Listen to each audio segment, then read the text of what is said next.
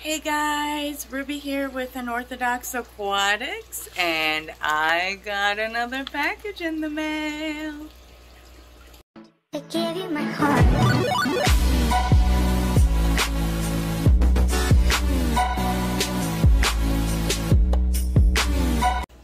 So I got another package in the mail, and this time it's killifish eggs imported from Thailand. I got a couple little things set up here and getting ready for them, and I'm just gonna kind of explain the killifish egg thing. Let's open the package. Alright, so I used to keep annual and semi-annual killifish. I've never hatched the eggs before. So instructions come with these, and I will just let you guys know what I'm doing here. So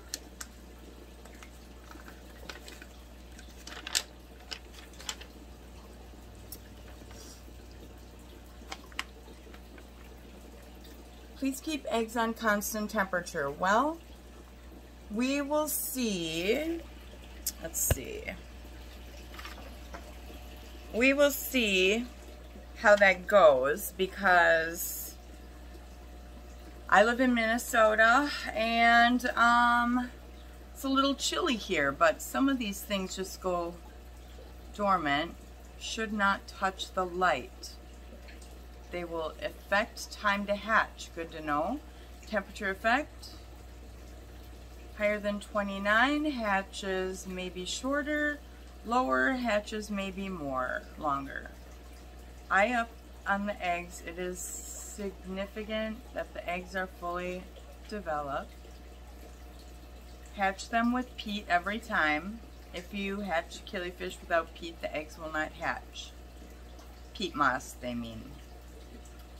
If you cannot see eyes up because it's very small, you can wet it so you will get some hatch from fully developed eggs to undeveloped eggs, okay?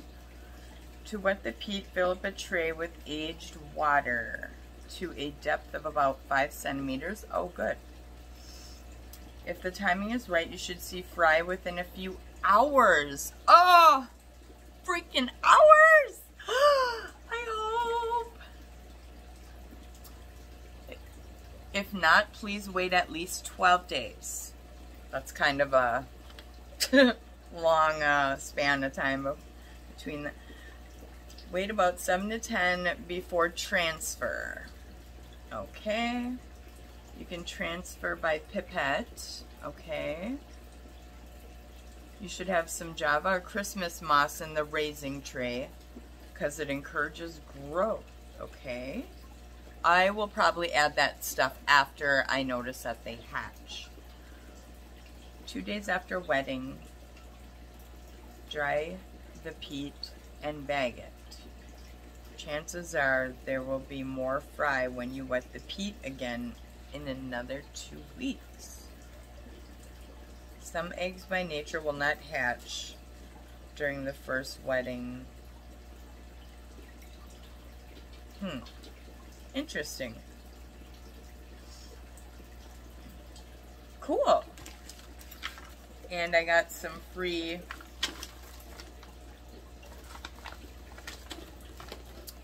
berry shrimp eggs for them. Awesome.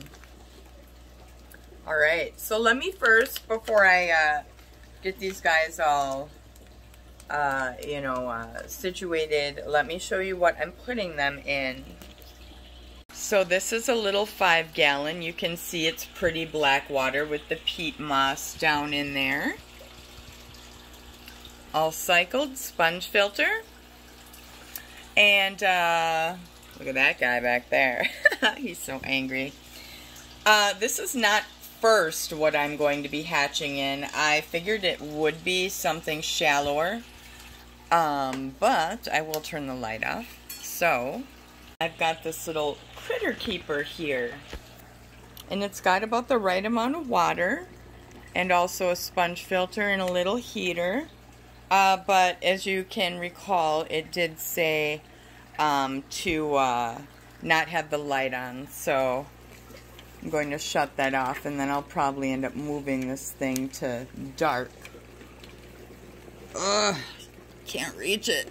Well, anyway, I'll forget about that for now because I gotta leave it open. So let me set up my tripod. Okay, so open these guys here and see what we got. Okay, so it's a little moist or damp. And this is what that looks like. And I'm trying to see if I see eggs. I can't really see in this lighting, but I guess it won't matter. So I'm going to put this little pack of peat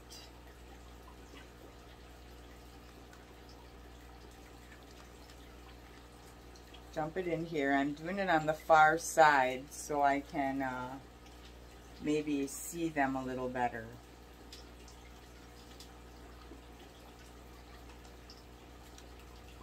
Alright. Hopefully that's everyone. Alright, so a few hours, huh? Alright. Well, minutes? Did I say hours? I can't remember even. Alright, so let's check back and maybe we'll see something. Okay guys, I am back and I have been gone for a couple hours, and I just wanted to show you guys what I am seeing here. Okay, so see these, where's my finger? Pop up. Oh, see right here, these three little specks? Oh, and there's a bladder snail cruising by. God, they're so fast. Those three little specks are eggs.